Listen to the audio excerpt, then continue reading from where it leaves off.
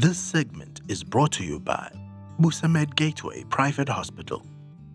Although atrial fibrillation can feel weird and frightening, an attack of AF usually doesn't have harmful consequences by itself. The real danger is the increased risk for stroke. Even when symptoms are not noticeable, AF can increase a person's risk for stroke and related heart problems. We speak to Dr. Vezi for more information. Dr. Vezi, thank you for joining us on Living Your Best Life. You're welcome, and thank you for coming. So today we're going to talk about atrial fibrillation. But before we go any further, can you explain what that is? Well, simply put, it's a disease of the aging where you have these abnormal electrical activities that take over the normal function of a pacemaker. You do know that every living being, animal and human beings, have got pacemakers. And that's the reason why you don't feel your heartbeat. As soon as you are aware of your heartbeat, it means that your pacemakers have stopped functioning. Now, one of the most common causes of such a condition is called atrial fibrillation, also known as AF or AFib. It's a disease of the aging. Looking at about 65 years of age, probably find about 2 to 5% of people have it. By the time they are octogenarians in their 80s, up to 20–25% of people have atrial fibrillation. How would you know that you are suffering with this condition? Unfortunately, the most common symptom is fatigue, which is really non-specific. These are very nebulous symptoms. Fatigue, shortness of breath, lassitude, sometimes not sleeping well, maybe the symptoms suggestive of atrial fibrillation.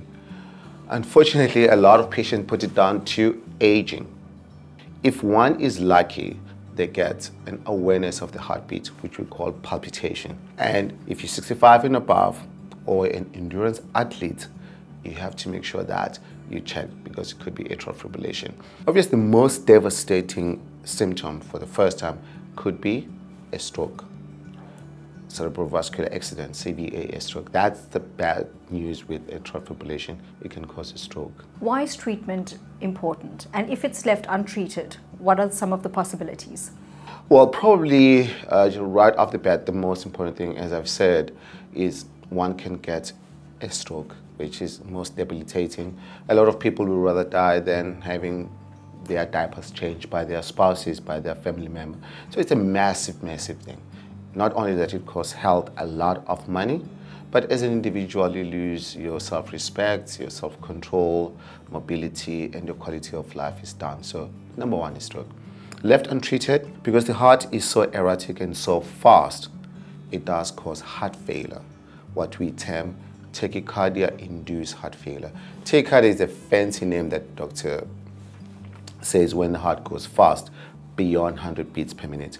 As you're sitting now, your heart rate is probably, depending on your age and your level of fitness, maybe around 65, 75, but should be below 100.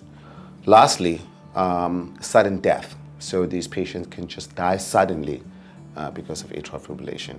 So, and obviously it's not an exhaustive list, but if you just summarize the stroke, heart failure, and sudden death, so those are major, major complications of AF.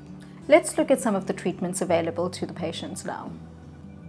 Surprisingly, if AF is an incidental finding, we leave it alone. So the major push in terms of treatment is quality of life. Okay.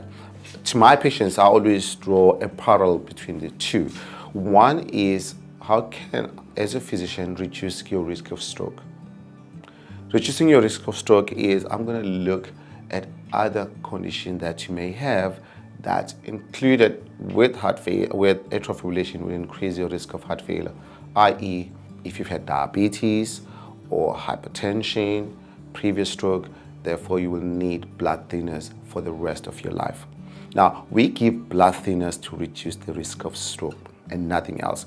Blood thinners do not make patients feel any worse or better, but in my opinion, probably the most important thing. Number two is we look at the reason why you're in my office today. That means that you are aware that something is wrong. Now, those treatment options have nothing to do whether you're on a blood thinner or not. It's extremely important for us to understand those are two parts that we follow. So now, to address your symptoms, there are drugs available that we give to patients. Broadly, these are the drugs that reduce your heart rate and or put it back to normal rhythm. There are classes of drugs. The most common one would be beta blockers. So a lot of patients who have some sort of cardiovascular condition would have been exposed or heard of a beta blocker. The other option beyond drugs will be doing a procedure. We don't call it surgery, a procedure that goes into the heart and try and correct these abnormal firing cells that give atrial fibrillation. We call that procedure an ablation, A-B-L-A-T-I-O-N, an ablation. So ablation is the best option available over and above the drugs. Say for whatever reason, because we use surrogates, is not everyone is a good candidate to have an ablation. If someone has an already damaged heart from a prolonged exposure to atrial fibrillation, let's say someone has AF for about a year or two untreated, they are no longer a candidate for an ablation. In those subset of patients, there's a third option available. We said drugs, ablation, or a pacemaker. So those are the three major options we have in terms of management of AF.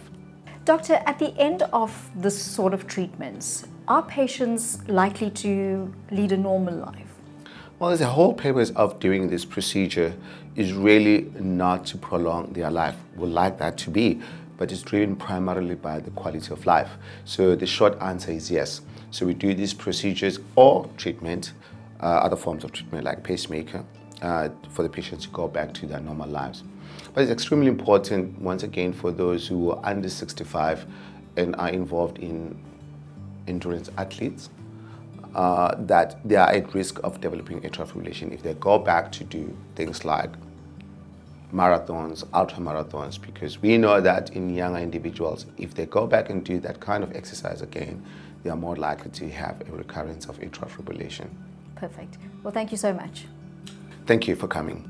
Busamed Gateway Private Hospital, the first purpose-built surgical and cardiac hospital in KZN. Visit busamed.co.za. Busamed, premium care, personal touch.